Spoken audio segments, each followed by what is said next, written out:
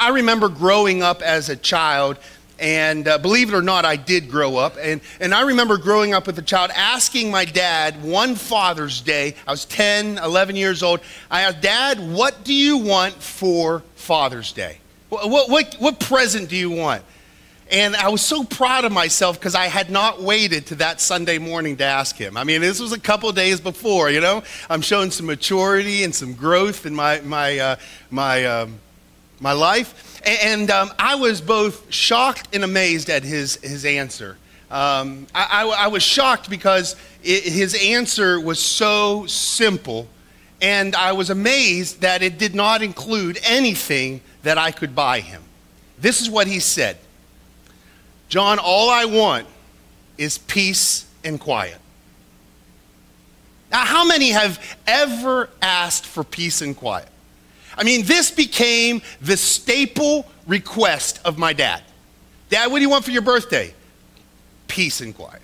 What do you want for Father? Peace and quiet. What do you? Peace and quiet. This is what he wanted over and over and over again. And you know what's funny? You know what I want?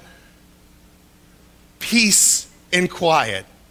You know? That's what I want, especially this last week. I had congestion in my head behind my ears that were pushing out against my eardrum. I felt like my head was going to explode. I needed to put tape around it to hold it in. I went to the doctor, and he gave me a prescription to help cure that and make it feel better. But during that time, until the medicine, I kept on saying, "Not so loud, Anna. Shh, Katie, don't scream so loud. I just want some peace," because it hurt my ear every time that noise was too loud. There's a lot of noise in our lives today. There's a lot of things that just grab and demand our attention. I'm not talking about just volume. Noise is loud, yes? I mean, it's loud, but it's also dense. It's coming from so many different sources that we just want some peace and quiet. And when you have the blessed privilege of somebody giving you their attention, it's a privilege indeed. They have turned off their phone. They have switched off the TV. The book that they have dog-eared the page, closed the book, they have set it aside, and they look right at you with so many different noises and things that demand our attention. When we find somebody who is willing to give us their undivided attention, it is a privilege indeed. Not that you have to force their attention. I mean, there's a lot of people that we demand their attention.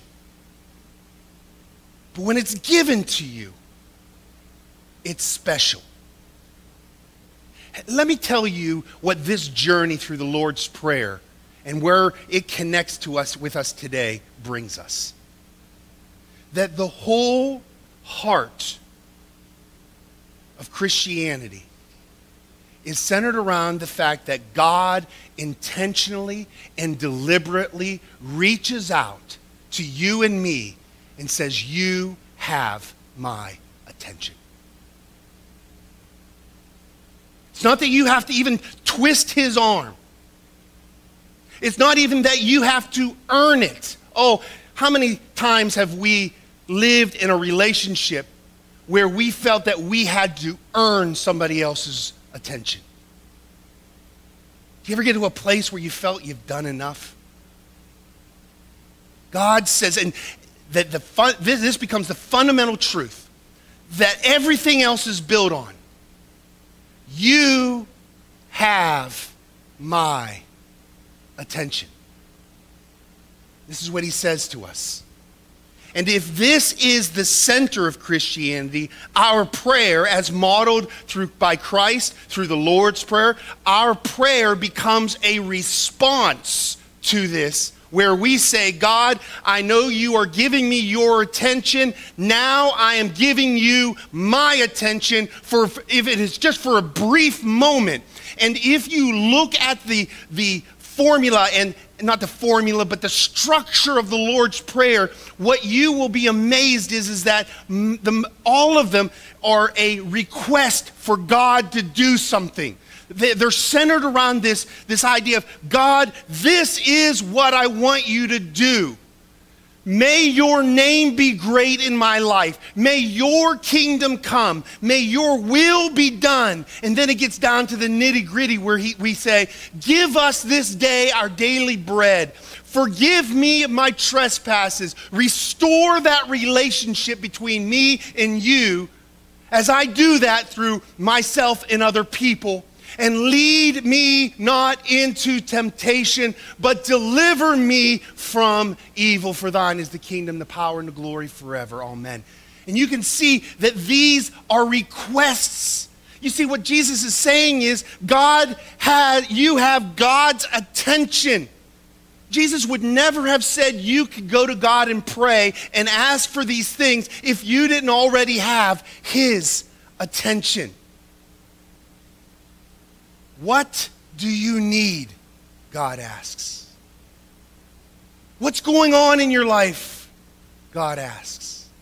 Max Lucado says this: when you enter his presence, the attendants turn to you and to hear your voice, and there's no need to fear that you will be ignored. Even if you stammer or stumble, even if what you have to say impresses no one, it will impress God, and he listens.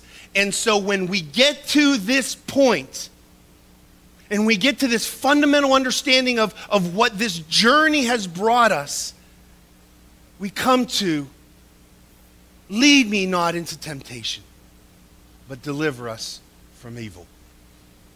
Now I got to tell you that this is probably one of the most difficult parts of the Lord's Prayer.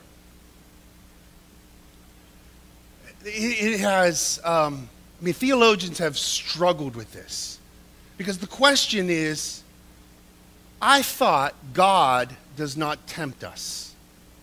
How can God lead us? And they get that from James 1:13, and it says, let no one say when he is tempted, I'm be tempted by God. For God cannot be tempted with evil, and he himself tempts no one. And so they say, how can God lead me into temptation? Why do I need to pray to be that God would not lead me into temptation if God does not tempt us at all? I wish I had a brilliant response for that. I wish I could eloquently tell you what that means. But I think the best way to explain it is an illustration. This first part where it says, lead me not into temptation, is best understood with this illustration. It's not mine, but it's wonderful. A father and a son were walking down the street one winter morning. And the father told the son, look out and be careful not to step on the ice, because you'll slip and you'll fall. But the boy didn't listen. The boy was quick and careless and got to a point where his foot came down on a patch of ice, and as his foot went down, his other foot went up, and the foot slipped out from under him, and he fell down. And he got up and he said to his dad, I'm sorry. And he apologized profusely. I'm sorry for not listening. And then he did this. He put his little hand in his dad's large hand and said, please don't let me slip again. Please help me avoid this slippery spot again. This is the beautiful picture of what God does in the Lord's Prayer.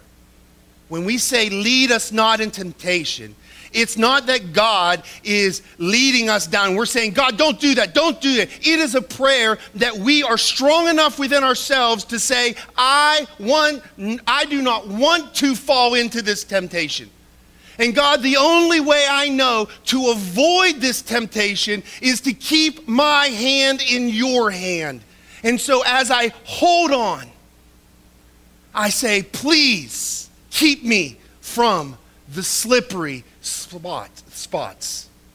Because if we're honest with ourselves, the tension in our lives is that every day we face temptations that will have the potential of wrecking our faith and our confidence in God. Every day you face temptations that have the potential of wrecking your faith and your confidence in God.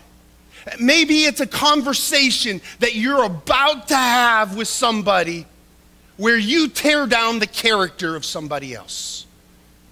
And you're tempted to do that because you want the wrecking. You think that he or she is too high and mighty, needs to be knocked down a peg, and leave it to you and I to do that. So we're tempted to do that.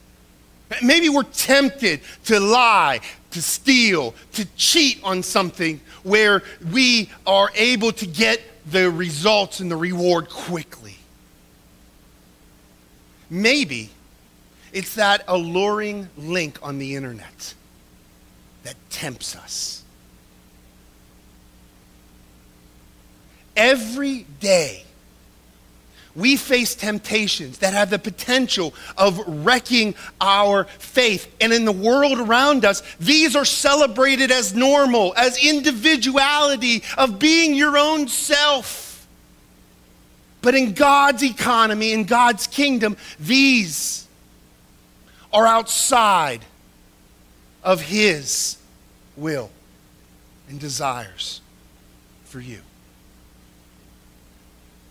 And when we say lead us not into temptation, what we're saying is, God, I know that I am prone to mess up over and over again. Hold on to my hand and keep me from slippery spots. Keep me from slipping. Keep me from being pulled away from you. Now, this lead us not into temptation. This is a prayer that's prayed, well, let's say it's prayed every morning. It's a prayer that we pray in advance of some specific. It's a general prayer. Lead us not into temptation.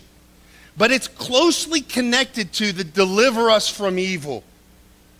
Because where the lead us not into temptation might be a prayer that we pray in the morning and a general prayer that we say, God, I'm not sure what today holds, but lead me not.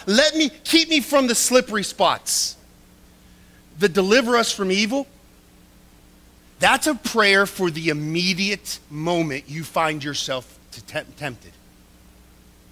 That's the prayer that you pray at that split moment. You know that if you open your mouth and say something, you know it's not going to be right. If you go to this email, you know you are going to go to a link you don't want to go to. If you get to a place where you are in the company of friends who may have succeeded more, and you may be tempted to lie, cheat, or steal to get further than them.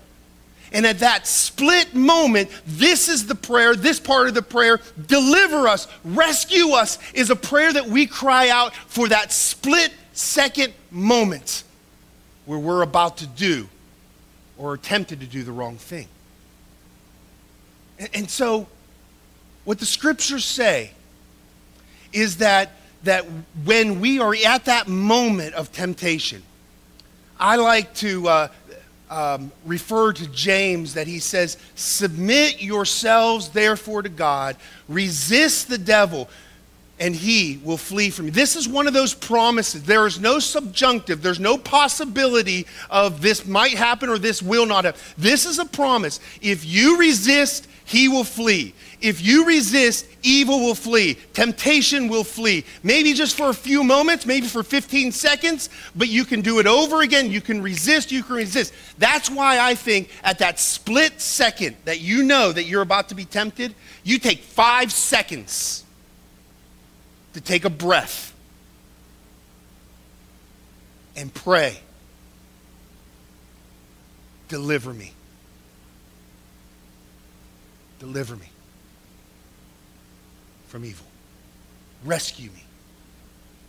But it's not outside that context of the communion, of God being holy, of you saying, may your name be great, may your kingdom come, may your will be done. It's in that context that we're able to say these words, rescue me.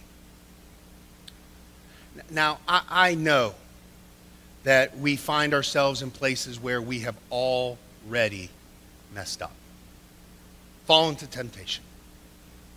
We think evil has won.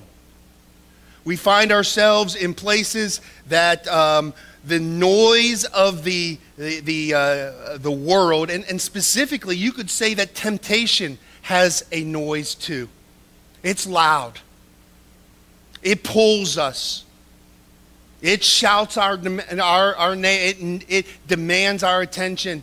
And at those moments when we succumb to it and we give in to it, there is the promise that God is able to use what Satan uses as evil or desires as evil as good in us, to grow us, to give us strength, to give us opportunities to be more confident in God. Let me just give you an example before you write me off from saying that. Think of Moses. When he was in Egypt and God called him before God called him at the burning bush, he killed an Egyptian. And he fled to Midian for 40 years. And I bet you Satan believed that he had won. But even in that moment, God used that for his kingdom. You can think of David, or you can think of Peter. When Peter was standing right before the week before Jesus went into Jerusalem to be crucified, Jesus is talking about his church, and he says, upon this rock, Peter, I'm going to build my church, and the gates of hell will not be able to withstand it. And Jesus then talks about him going into Jerusalem to die, and Peter says, hey, I don't want you to die. I'm not going to let you die. Evil thought that it had won because they got a man named Peter to speak out. And what Jesus said, get behind me, Satan. Or when Peter denied Jesus, do you think evil thought it had won? It strengthened him, gave him the ability to be more focused. What about when Jesus died on the cross? Do you think that Friday, evil thought it had won? We finally did it. We killed the Son. But Sunday was right around the corner. Look, this prayer, especially this part, lead us not into temptation. It's a preparation. It's a prayer that we pray, God, keep me from the slippery spots. Help me not to always be listening to the sounds of the temptations. The prayer, deliver us from evil, is that prayer that is at that moment of temptation where we take that 5 seconds and say, no, this is not right. We either change our scenery, we change our location, we change what we're doing. But even after those preparations are ignored and we fall into that temptation, God still says, I got you. You still have my attention. You still are worth the life of my Son.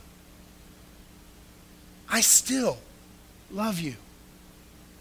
And what evil and Satan and other people might think as a victory for them, they just scored a point for me.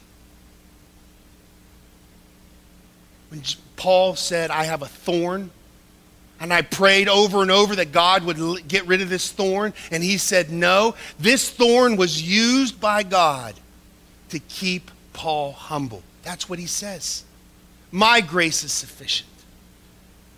My power is made perfect so that you can keep yourself from being conceited. See, this is the beautiful thing that we have. An invitation into a place where God says, you have my attention. So turn off the TV. Mute your phone. Put down the book. And give God your attention through prayer. And so may it be for us. Gracious Heavenly Father, remind us that you have spoken into our lives and invited us to a place where we can be in conversation with you. And we pray that, God, you would continue to hold us, guide us, and deliver us, and rescue us as we remind ourselves that you are to be holy in our lives, and your kingdom is to come, and your will is to be done. I guess, God, the final part of the Lord's Prayer will be our doxology also. For yours is the kingdom, and the power, and the glory forever. Amen.